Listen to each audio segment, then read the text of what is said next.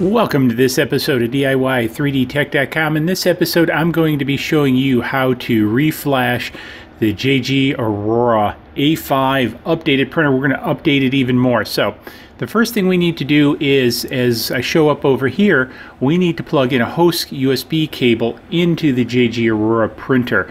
Now, you do not have to turn the printer on itself, because what will happen is through this host adapter, it will power the ATmega board that's inside of the printer from the USB power source of the computer.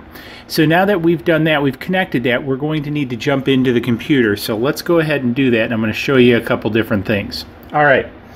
So in the computer, the first thing we're going to need to do is we're going to need to know our COM port. So as you can see here, we're on COM 3. And so the CH340 is the chipset we're talking to inside or on the board of the ATmega 2560.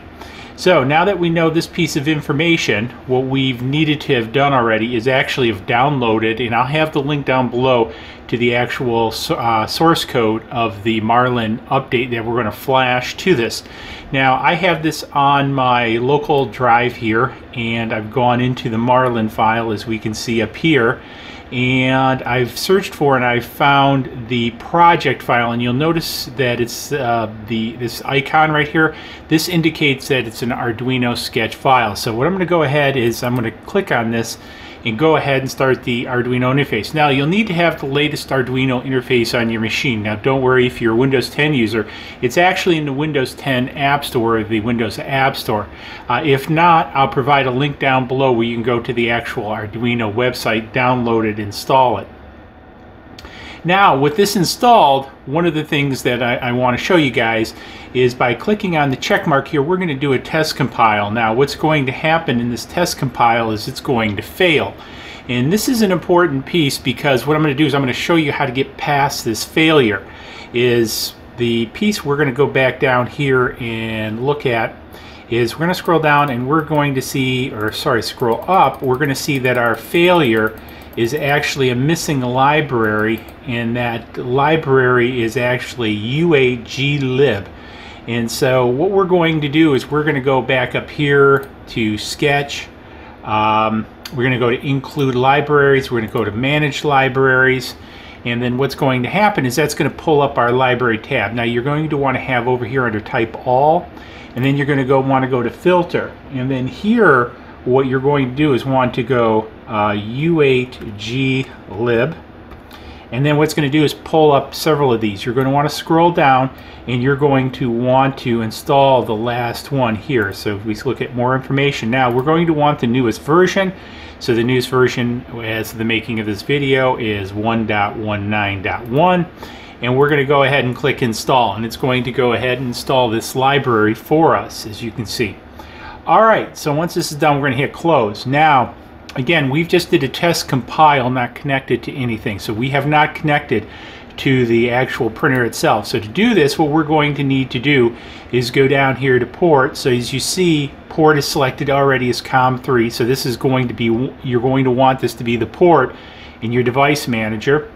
The next thing we're going to need to do is we're going to need to go to boards. So in this case, the board is an Arduino Mega or Mega 2560. So this is selected. And then we're going to lastly have to go here to processor type, and this is going to be the ATmega 2560.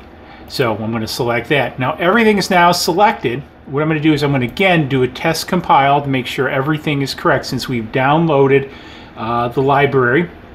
And you can see down here in the lower right corner how this is going through. Now this can take a minute or so to do the compile. I like doing test compiles before flashing, just to make sure everything's okay, because as you saw, you know, there was a bit of an error. Now depending upon the speed of your computer, this might take a little while to go through. So don't worry, so long as no errors are showing up down below, you're actually good to go. So let's go ahead and let this sketch compile.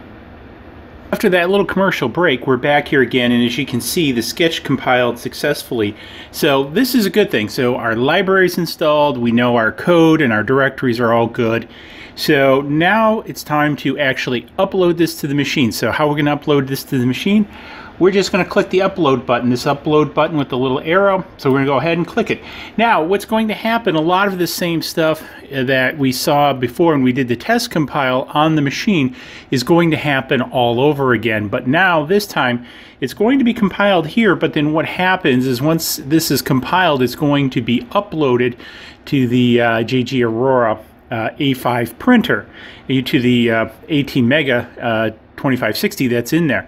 So this is going to take a little bit of time because we're going to have to go through the compile process. We're going to have to go through the hex upload or the upload process of the binary file to the Arduino. So this could take a little bit. Don't get too upset. And actually, because we pre-compiled, actually it moved along pretty quick. So as you can see, we've now changed from compiling to uploading. So does this give a percentage? No, I don't see it giving a percentage.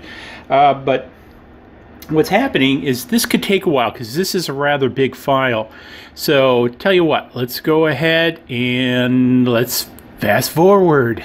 Okay, so now we're back. It took several minutes to do the upload, so don't become too impatient. It can take, depending upon the speed of your computer and other things, a couple minutes to do. So just relax, let it go through, and then you should see a message like you see on the screen, done uploading, and you're good. So tell you what, I think we're finished in the computer. Let's head over to the actual printer for a minute and see how it all works.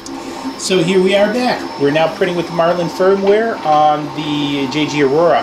I already like it. A couple of things you'll notice is the homing is a bit better than the stock JGAURORA firmware. And also, I don't know if you noticed, before it was leaving a long trail, and it's no longer doing that with the filament. So I think there's a number of different advantages of this, and I'm really waiting to see. I'm going to run some more tests, and I'm going to do a whole episode probably on the Marlin firmware. But anyways, one of the things I do want to mention before closing this video out is the CH340 driver, USB driver for this.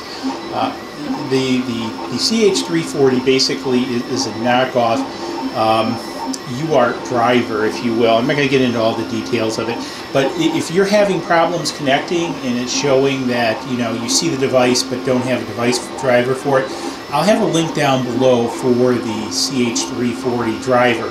So make sure that that driver is installed so it can see this, and hopefully it won't have any problem.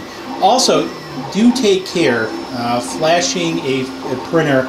Again, I've shown you how to do it. There can be bumps in the road, so be very, very careful when doing it. Make sure you follow all the steps. So anyways, hopefully you found it interesting. Don't forget the swag shop up in the corner. Hit me up with comments below, and we'll see you guys in the next video. Cheers. Please click like below and subscribe to the channel to keep up to date on all of our projects.